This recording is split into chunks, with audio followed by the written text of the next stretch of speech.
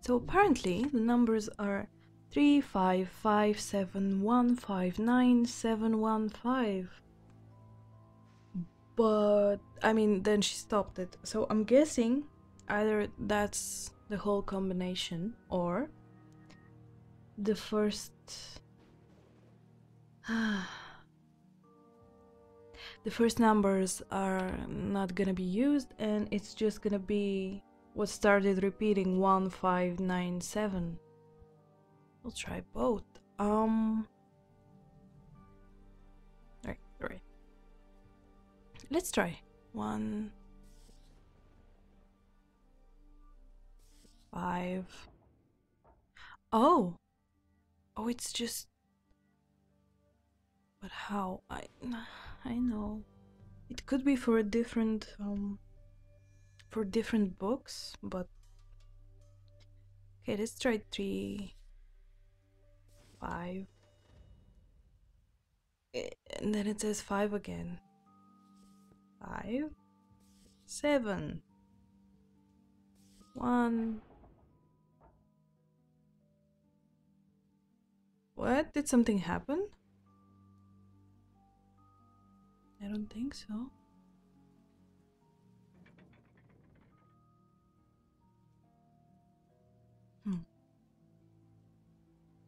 Okay, let's try again. 3 5 7 1. But I know it. I know the order because I cheated.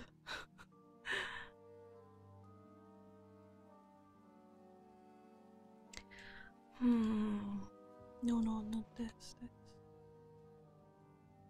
Wait, what about the other? I keep clicking this. The Great Goatsby, Aquamania, The Old Man and the Fish, Absolute Bull, Twin Peas. Now you're cooking with crabs? The Roaring, The Maiden Voyage of Kevin something. Damn it. What am I doing?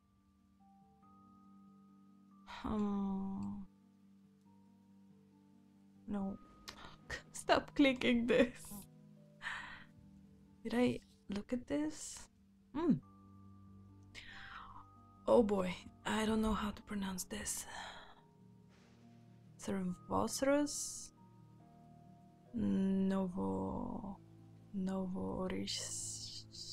Yeah, I can't. Skull. $13,000. An unusual and exceptionally rare addition to our catalog. This fossilized skull is over 1 million years old. Oh boy. Million? Okay. The skull once hung in the bedchamber of the murderous Marquis of Mertien. On Hallows Eve, I guess this is a date or a year, he brutally killed his wife, her lover, and her handmaiden. A fire ravaged the Chateau Brunard in the early century. This skull was all that survived. Ha ha ha. Oh no. Awarafo ceremonial mask, $64,666. An outstanding spiritual relic and one of the few remaining artifacts of the Awarafo, I'm so sorry, tribe. I love the smiling. It's like two dudes flexing and smiling. A rather haunting mask with a two-faced spirit creature at the top. The coloring represents the ancestral realm and the enlightenment of communication with the dead. Legend tells of the mask being used in gruesome sacrificial rituals. Supposedly, the mask would grant the wearer great healing powers, and with enough simultaneous human sacrifices, it was thought to even grant eternal life. The creature at the top is most likely a forest spirit of benevolent nature. Yeah, I thought so. Mephistopheles owl. Yay, I could pronounce this one. 237,000. Ever watchful, beautifully mounted, and exquisitely preserved, this great horned owl, Bubo. Bubovi. Any something. Dates back to the. I'm too old for this. Rumored to contain a precious stone possessed by the spirit of Queen Annabeth II, it is believed to protect its owner from unwanted guests and spirits. Eyewitnesses claim to have heard the owl screech in the dead of the night. Did I say old before? No, I hope not. There have even been reports of the owl taking flight. This wonderful specimen will certainly turn heads. I love this game, even though I'm too stupid to play it. Why are there pieces of this? Like, there's two pieces in different locations. Did I look at this? Yes. Stop freaking me out. Any other book? It's not like I'm postponing actually doing anything.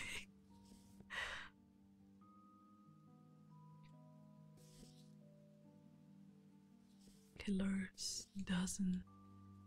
11 monkeys. Not 12, 11. Okay. I'm gonna push all the books that have to do with... What is this? Oh. That have to do with murder. Let's see, oh, this one is, yeah. Not push, pull. Tommy by the shore. What is this? High upon the jagged cliffs, where seabirds nest and cold winds howl, there is a boy. Every day he climbs to the peak and surveys the endless sea. Today will be the day he comes home to me. Far below is a cottage by the shore. A mother sets the table for three and sings an old song. Oh, my darling, sail home to me and tell me what wonders you have seen. That's sad. Oh, okay. I need to drink.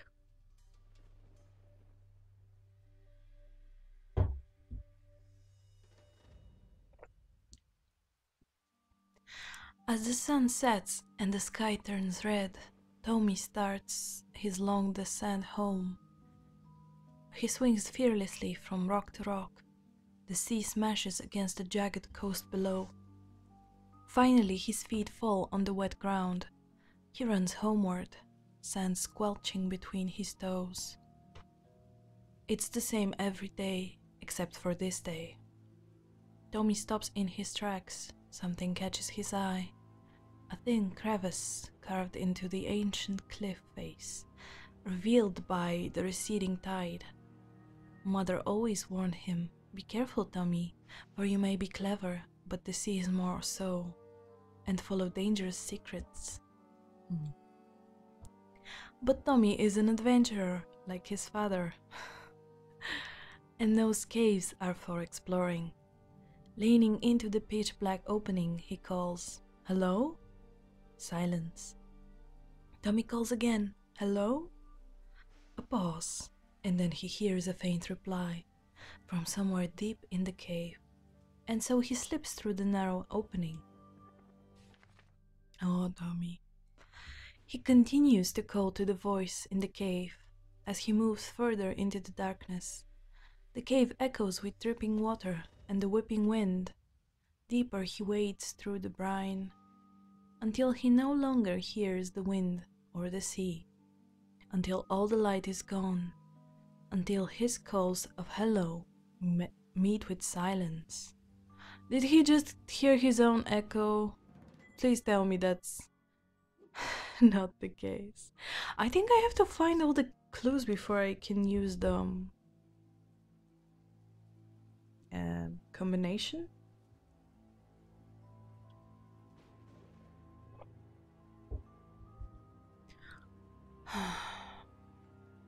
Until way back on the shore, the tide begins to roll in. Oh, this reminds me of this actual case in the news about some kids. I think it was in China?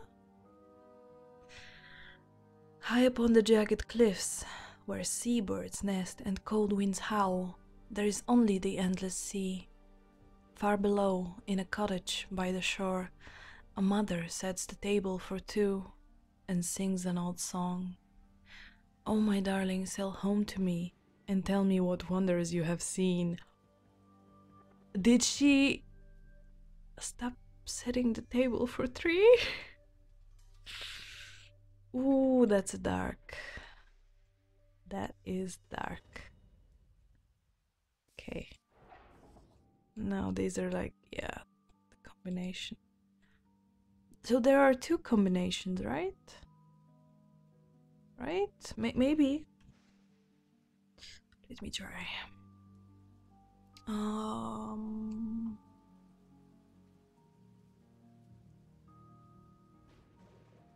Oh no. Please tell me.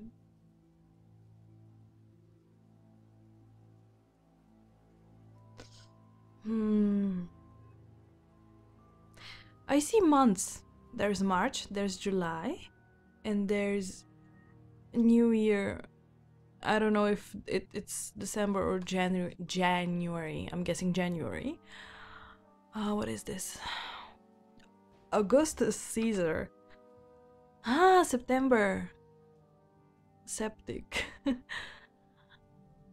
Halloween. That's October, November. December. December. Okay, let's see. Love in the time of murder. Valentine. Gotcha. This is really, really clever. I love it. Okay. So, but okay, let's try the 1597. Let's try that. So, this. We're looking for May. May? Oh. But I wrote it. Ah, okay, gotcha. So we're back here. I don't know. Let's see 11 monkeys. Oh, never mind. Wait. Is there something with 55? Or 57?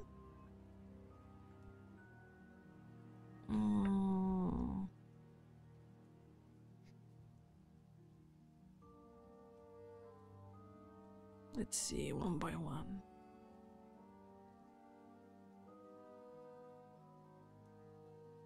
I mean, that could count as 5-5. So let's try 3.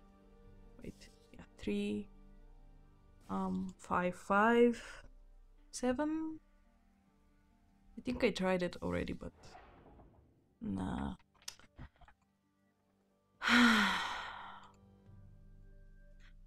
I know, but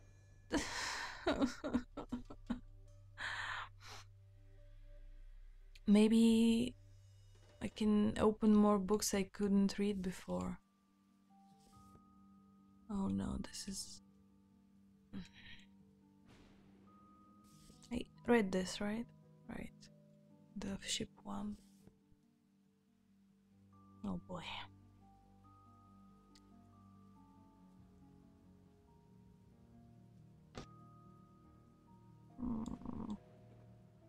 Do you want to say anything, Mr. Owl? Oh! One more.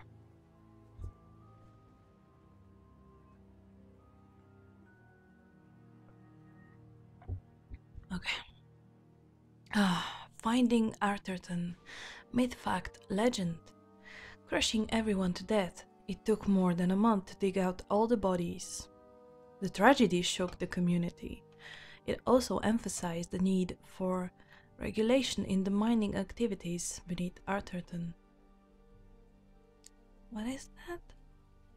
Glatz Mining Corp standard issue gear for new miners. I love the pistol. What is this? Is this a shield or a mirror? Maybe they didn't have electricity. Above ground, the rush had reached a saturation point. New fortune seekers were arriving daily, but the majority were unskilled. Many had never entered a mine in their lives. Oh, I don't like when it's so close. The vast network of underground tunnels they dug were unsafe and devoid of treasure. Arthurton was in danger of collapsing in on itself. Someone needed to step in and steer it to safety. That someone was Nathaniel P. Glatz. I love his name, Glatz. Nathaniel P. Glatz arrived in Arthurton in the spring of something. What he found was deadly unsafe conditions. Sensing opportunity, oh, that's another sentence. Sensing opportunity, he formed the Glatz Mining Corp. Glatz rebuilt large sections of existing oh, please learn to read. Existing tunnels, introduced safe working procedures, and created jobs above and below ground. He bought out other miners, hiring the best and driving those who wouldn't join out of town. That's okay. Nathaniel Glatz's particular talent was in surveying.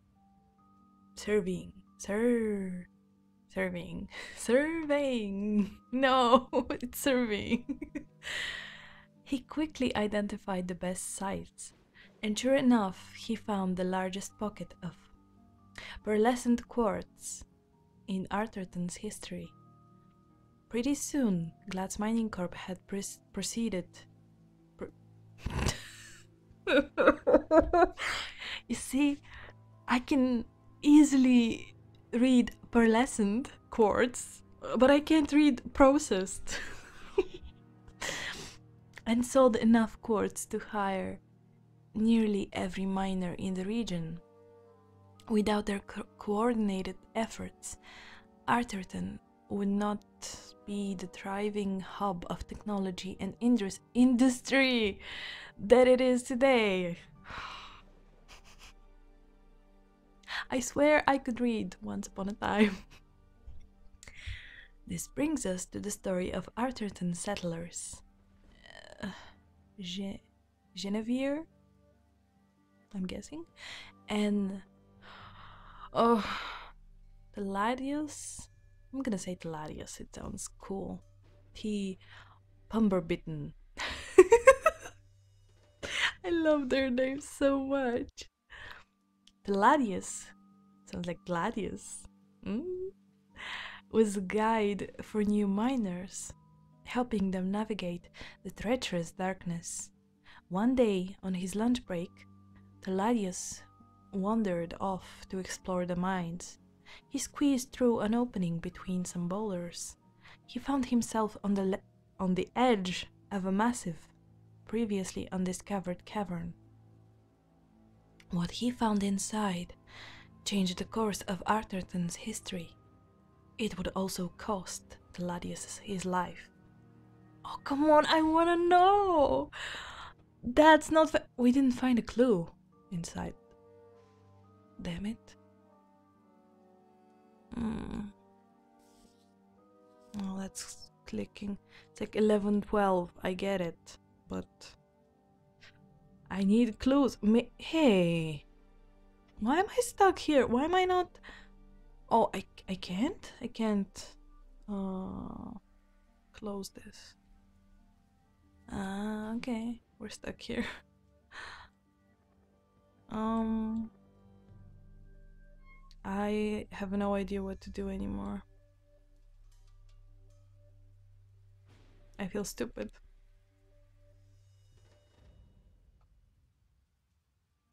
Maybe I should zoom in on some objects and it's gonna reveal something.